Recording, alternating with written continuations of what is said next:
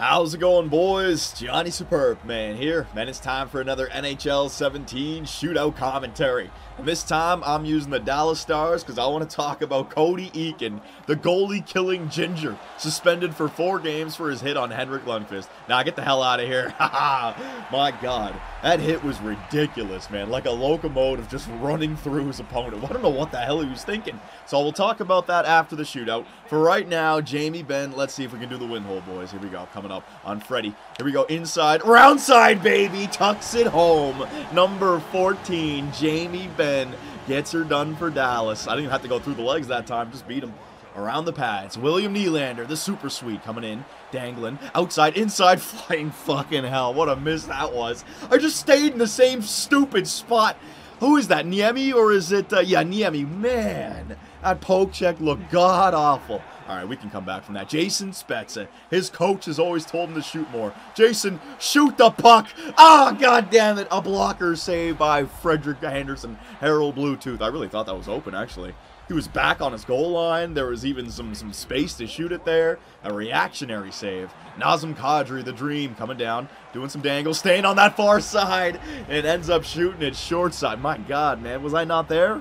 Niemi, he got me enough off the post. You know what? I was a little bit late getting back to that post. Come on, we can't let this one get away from us. Tyler Seguin coming in. Let's do the reach around, boys. The reach around. Oh, he's not doing no poke checks. No aggressive goaltender right there.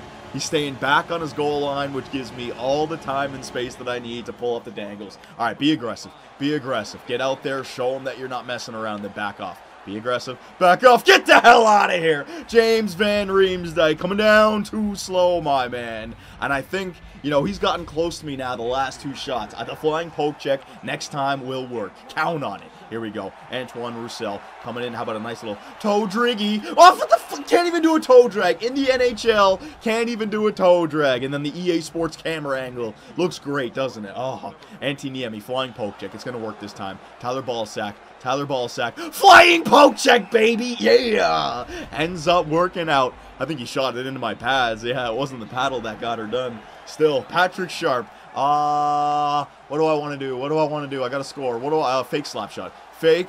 Oh, backhand. Forehand, baby! There it is, Patrick Sharp. Got it done in Chicago, getting it done in Dallas, and we actually win the shootout. I thought they had another shot still. So, boys, the Dallas Stars take the shootout, but the reason I wanted to do it with the Stars this time was because Cody freaking Eakin. Now, what do you guys think about that hit, man? I mean, there's a lot of different opinions. I've even seen some people say, oh, that's good hockey, man. Goaltenders shouldn't be behind the net. And to that I say, what the hell are you talking about? The goaltender should just be fair game, you're saying, when they're not in the crease? I don't know if that's going to work. It's all well and good and funny until it happens to your goaltender and your goalie, like Carey Price, is then out for like a year or something. That sucks, man. Every team needs their goalie, right? So the way I see it, first off, Rick Nash, Jimmy Vesey, and that other guy, I don't even know how to pronounce his last name. They're all pansies. You see your goaltender get hit like that, you got to step up, you got to react. They not only didn't, you know, do the pansy reaction where you just go over there and grab the guy and just tug on his jersey a few times, they actually continued the play. They began the breakout with Henrik Lundqvist lying down face first on the ice. His helmet is off, and they're skating up the ice looking for offense. I know you're scoring goals this year, New York, but come on. Your goaltender needs help. So Rick Nash and Jimmy Vesey, not leaders, man. Garbage right there. But for the hit itself, you know, it looked horrible, but I don't think he meant to do it. I think he was just in the moment, and he just had a goof up, and he just ran through the goalie. I mean, does Cody Eakin have a history of playing dirty like that?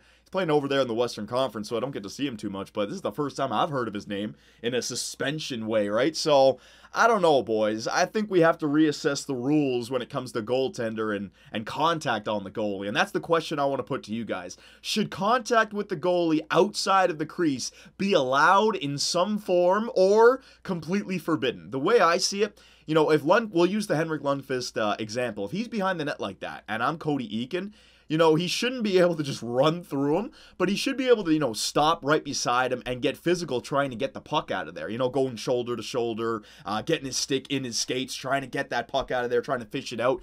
That's fine. So I don't want to have this this rule, this mindset in the NHL where you can't even breathe on the opponent's goaltender, because that's not hockey to me. The goalie leaves the crease, man. He shouldn't be getting run over, but he should be fair game when it comes to trying to steal the puck off of him, you know? Getting gritty in the corners. I'm fine with that. Behind the net, I'm fine with that, but there's a lot of people out there who suggest that goaltenders shouldn't be touched at all. And if that's the case, then man, they should be staying in their crease, because that's bullshit if they're allowed to leave their crease and be untouched. So boys, it's a sticky situation. It's a tricky question. What do you guys think should happen with the goaltender goaltender rules when leaving the crease? I want to know. And Cody Eakin suspension for 4 games. Do you guys think it was right? It was wrong? Should there have been more or less?